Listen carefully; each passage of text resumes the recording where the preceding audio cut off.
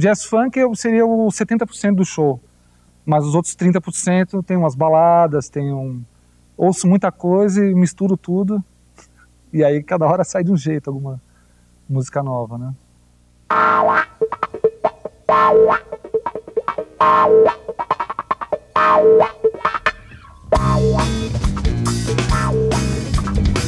Black or white, não vem ao caso. A Martinez Jazz Funk não faz distinção de cor e nem de som.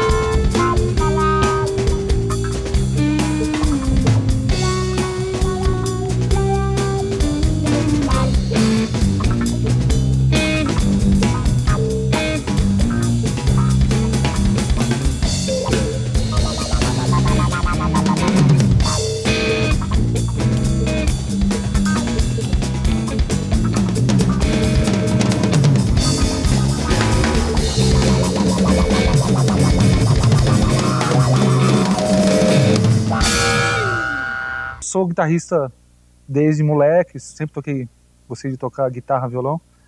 E de 2003 em diante eu comecei a fazer temas instrumentais meio que do nada, assim. E juntei com o baterista e o baixista, era um trio, originalmente, e desenvolvi essas músicas e tal. Mesmos até hoje? É, os mesmos até hoje. O mesmo de hoje, os dois, a cozinha é igual. E aí em 2004 eu acabei indo morar na Europa, fiquei 3 anos morando fora. Levei esse material gravado e montei lá uma banda em Portugal com músicos portugueses. Foi bem legal. E depois em Londres também juntei com os franceses, um baiano lá, e fiz um pouco também. E aí quando eu voltei em 2007 eu conheci o Beto, era meu amigo meu, todos são amigos de longa data, né? encontrei o Beto e falei, pô, legal que você tá com esse vibrafone, ele estava desenvolvendo já com os pedais e tal. Aí convidei ele para entrar, e de 2007 para cá virou um quarteto. E é isso, foi o que você acha.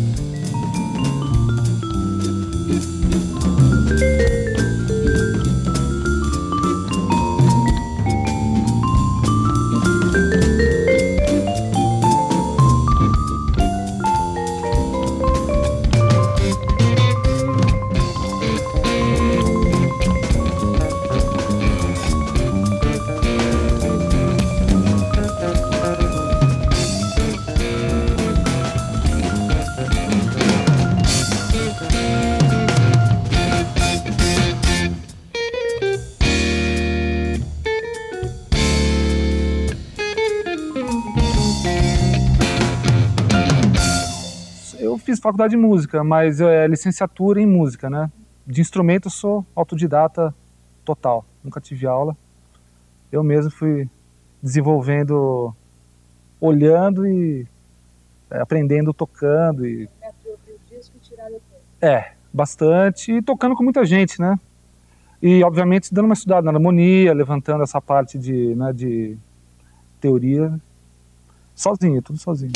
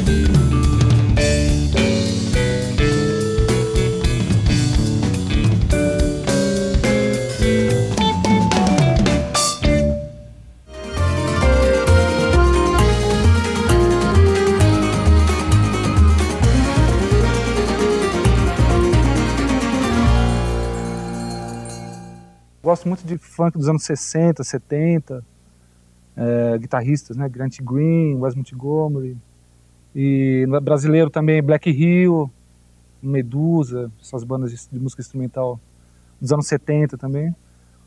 E acho que é um pouco uma mistura de tudo que a gente ouve, né? Gosto todo dia estar pegando um disco novo, ouvindo coisas novas e tal.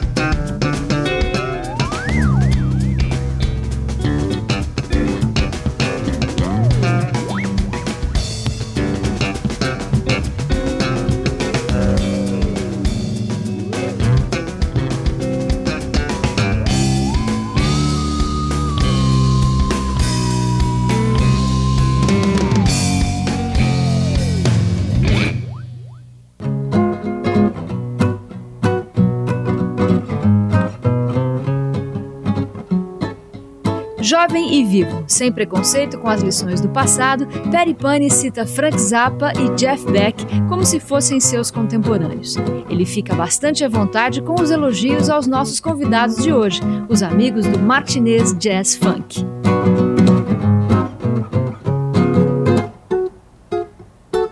o Martinez faz tempo que eu conheço. Desde a época da PUC eu conheço o Martinez, assim, desde a época que eu estudava lá. Eles tinham uma banda, né? O Martinez e o Daniel, que é o baixista, né? Que toca na minha banda também. Eles se conheceram, eles se conhecem há muito tempo, assim. Bem antes do Martinez JazzFunk, né? E eles tinham uma banda que chamava Funk Trunk. E essa banda que era com batera, que é o batera do Degrau hoje. Então eram os 3, só não tinha eu na banda, mas era tipo Funk Trunk. E era uma banda muito legal, assim, de funk, mas com umas coisas de música brasileira também. E eles gravaram um disco e tal. E eles conhecem desde essa época. Então os dois tocam juntos há muito tempo, assim, né? Por isso que acho que tem esse entrosamento. E aí o Martinez, ele sempre teve esse lance de fazer música instrumental também, né? De criar esses temas. E meio que, mesmo no Funk Trunk, às vezes eles tocavam uns temas, entendeu? Que eram uns temas instrumentais. Então sempre ele estava colocando umas músicas na roda, né? O Martinez, fiz essa música e tal. Eu só consegui musicar uma música dele, né? Que é uma parceria que a gente tem, que chama O Último Vagão, que a gente gravou com o Degrau. E tem uma outra música dele que chama Krakatoa também, que é até a música que eles abrem o show, que ele me mostrou, quando ele fez, assim, ele mostrou, falou, põe uma letra e tal, mas eu nunca consegui colocar ainda, assim, tipo, ainda tô nas minhas tarefas pra fazer, mas é que a música é muito boa, pra mim já tá pronta a música do jeito que tá, né? Eu tenho medo de estragar, né? Colocar uma letra ali e estragar a música, então... Mas isso dele fazer as músicas, dele criar os temas, já vem de muito tempo. Aí uma hora começou ele realmente fazer shows, né? Só tocando os temas deles, e às vezes colocando um tema ou outro de outra pessoa, tal, mas essa coisa mais instrumental. Aí que foi nascendo o Martinez, né?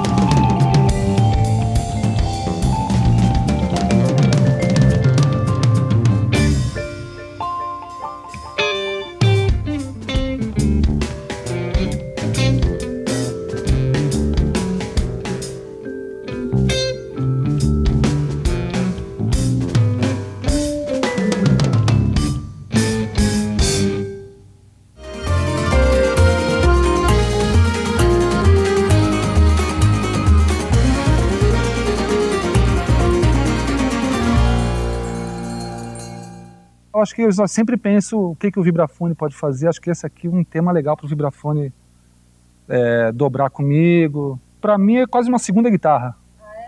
Completamente. Que hoje eu ainda vou usar extrato, né? Mas quando eu uso só semiacústica, ele faz o wah-wah, os efeitos e a parte de guitarra distorcida, com coisas e tal, e eu fico com a parte limpa.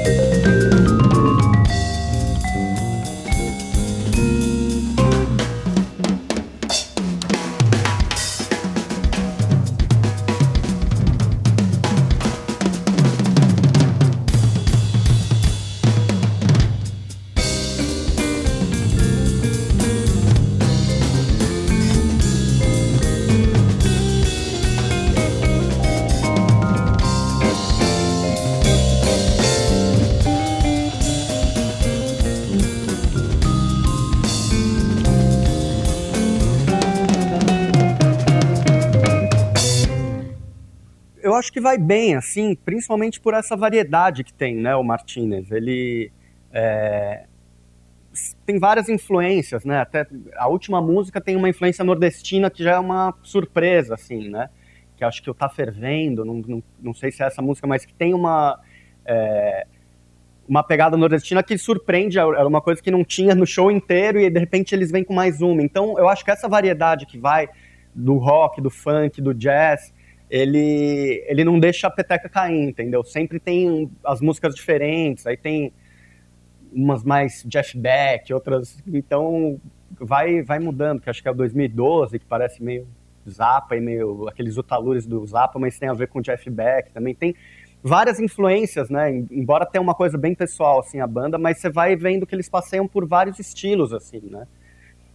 Tem uma coisa forte, né, da formação, do som que eles fazem, mas tem...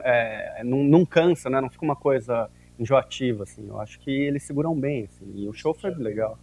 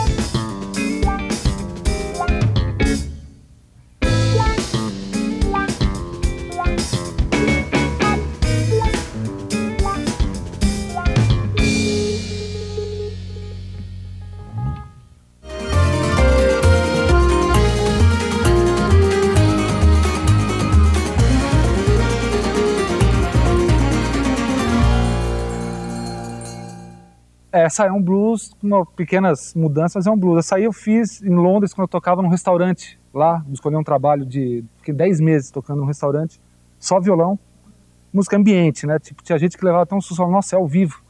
Eu ficava no bar e eu não tinha muita música. Essa Winkles Blues eu fiz em homenagem ao restaurante que chamava Winkles. E eu inventei ela na hora, quer dizer, criei para justamente tocar lá e trouxe pro Brasil e continuo tocando. É um blues.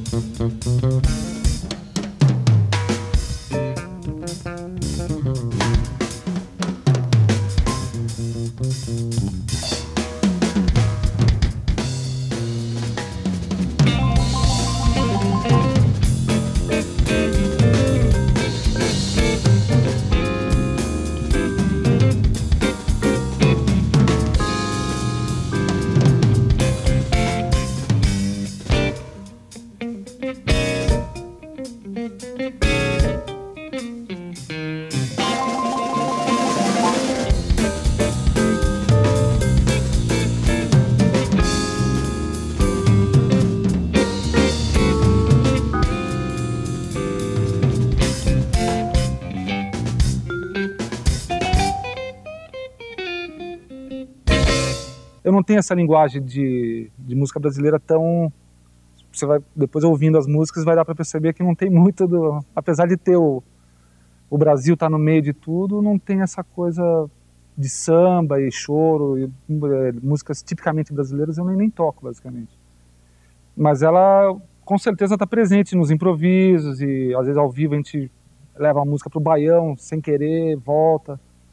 Que, né, o que eu prezo muito nos ensaios e em performance assim, é de improviso, todo mundo dá o recado do jeito que quiser tal. E justamente por isso que eu tô com esses 3 amigos que eles seguem a mesma tendência que eu.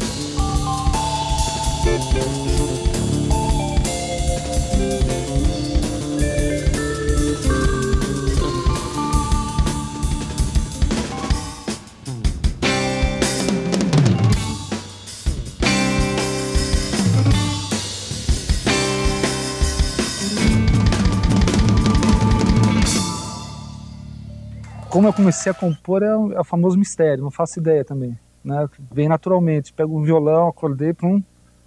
Quando eu vejo já tem uma estrutura, já tem uma música. Eu não penso, tipo, vou fazer hoje, eu vou acordar e vou fazer um funk lá Black Hill. Não tem essa ideia de pré-formada, né? Vai saindo, eu tento desenvolver, já imagino um pouco como cada um daria a sua contribuição em cima, mas é meio que não tem explicação, não. Acho que